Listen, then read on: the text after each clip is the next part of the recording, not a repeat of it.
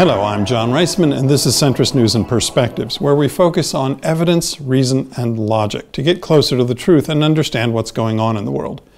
COVID-19, of course, is still going strong. It is not getting better, globally speaking. Some countries are doing better.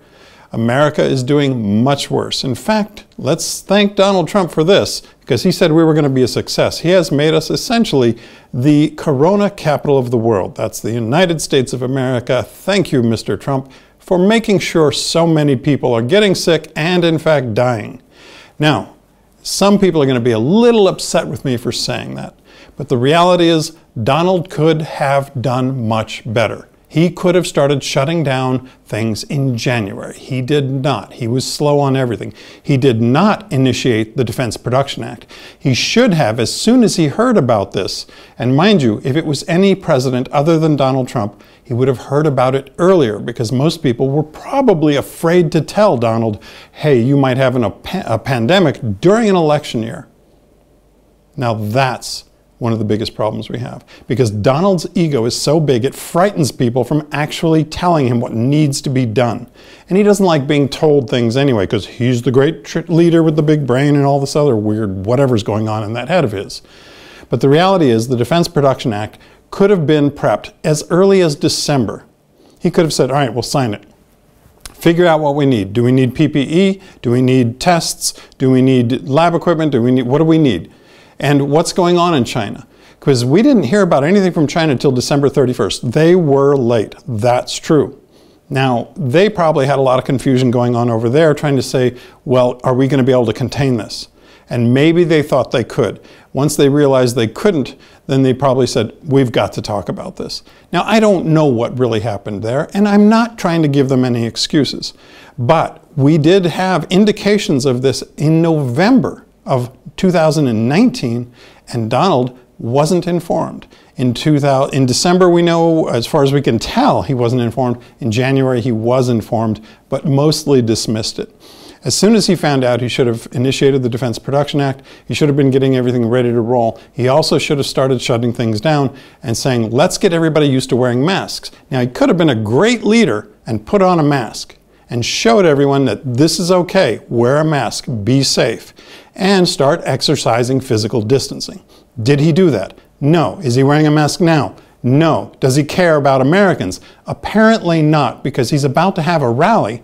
And at that rally, he actually has people signing disclosures saying, if you get sick and die because you came to my rally to promote me as the President of the United States and get me reelected, you're saying I'm not liable. So he's making them sign waivers before they come into the rally, that if they die from coming to the rally, he's not responsible. He's already said he's not responsible for anything anyway. We already know he doesn't like to have responsibility. He likes to shove responsibility on everybody else, because he is, in my opinion, the most irresponsible president, certainly in modern times, absolutely in my lifetime. He is also, and I know some liberals will be offended by this, Donald is the most liberal president we've ever had. Period. End of story. Understand the definition of liberal. It means to freely give away. Instead of letting the market do its thing, he gave free money to the markets to hold them up so he can say he has a great economy. He doesn't have a great economy. All he's doing is putting the economy at risk, putting America at risk, and putting Americans at risk. Because the more you fluff up the economy into artificial inflation zone with a CAPE ratio hovering around 30, during a recession, which might be a depression, then you are not a responsible president. And I'll be frank, you are an idiot president if you're doing that. And Donald is an idiot on this issue because he knows nothing about economics. He knows nothing about the balance of systems and methods required to have a healthy economy. He only knows how to cheat. And he's cheating the economy by throwing money at it from the Treasury Department. Oil didn't crash. It did in one contract, but it didn't crash in the rest, even though the storage systems were continuing to fill up. We don't know. But what if the Treasury Department is buying oil contracts? What if they're buying stock just to hold up the market? We don't know, because we're not allowed to investigate the president, because William Barr, the Attorney General, appointed by Donald J. Trump, won't let us investigate anything. The Senate won't let us have witnesses, so we couldn't actually get him fully impeached. He only got impeached in the Congress. and he was impeached. Now, he says he got away with it. He didn't. No witnesses were allowed to testify. That means he cheated again, and he cheats every single time. And if you are a Trump follower and you say you're a conservative, because personally I say if you're a Trump follower, you are not a conservative. You're like Donald. You're an extreme liberal. You want to give everything away. You want to give away America's liberty, freedom, economy, everything to free money for corporations, social welfare for corporations, or you can call it corporate welfare if you want to. But this is serious and this is real. Let's get back to COVID-19. The problem around the world is continuing to grow, and we can see by the numbers that the total confirmed cases is growing and starting to pop. The total deaths is actually getting quite high now, over 400,000, but we have about 7 million cases around the world, and it's continuing to grow. Now, let's take a look at America.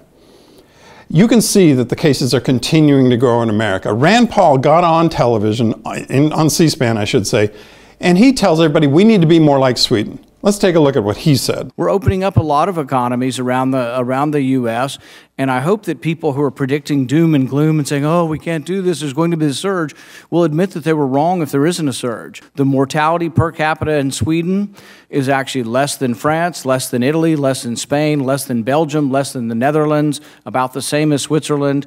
But basically, I don't think there's anybody arguing that what happened in Sweden is an unacceptable result. Basically, this morning there was an interview on Swedish public radio where he said those now infamous words that there was room for improvement in the Swedish strategy. And he was talking about a couple of things. Basically, the healthcare workers working with older people in nursing homes, taking care of older people at their homes. That strategy just hasn't worked in terms of protecting the elderly people. We're seeing almost half of the deaths being, especially in nursing homes. He was also talking about things like testing. The national testing hasn't worked at all. We also heard today from the government's testing coordinator saying that Sweden should have tested much more right from the start and kept at it. Sweden just stopped doing testing and tracing a couple of weeks into that pandemic. Okay, so he wants us to be like Sweden because they're more liberty-oriented or more free, or they didn't shut down. Well, let's take a look at Sweden's confirmed cases. Here they are, spiking. Rand Paul wants this scenario in America. He wants more Americans to get sick and die. Why would he want that? Let me think. Maybe he doesn't know what he's talking about, which it seems true, or he's just another butthead of the Trump administration, because it looks like all he cares about is his rhetoric, not actual facts and figures. This is what the cases look like. This is America. This is Sweden. Sweden is rising at an exponential rate, and Rand Paul wants us to be like Sweden. That's dumb. Sorry, Rand. Go read evidence. Start looking at reality. It's important. America needs you to actually have a brain. Now let's take a look at Switzerland. I want to compare Switzerland and America. Here's a country that actually leveled the curve, or called flattening the curve. And what they did there is they were responsible. The people were responsible. They didn't go running all about, not wearing masks, and being basically really, let's say, liberal with their movements, if you will. They were more careful, and they leveled the curve. Now, many countries did this, so let's take a look at some. Australia is starting to get a handle on it. Austria is getting a bit of a handle. Italy is finally starting to control their situation. China, if you think about it, they were very early, and they got it under control rather quickly and flattened that curve. Take a look at France, Germany, New Zealand, of course, did a really good job, but they were on an island. That did help them, same as Hawaii and America. Thailand's doing better. So all these countries are doing great, but let's go back and look at America. America is not doing great. We are still increasing our caseload.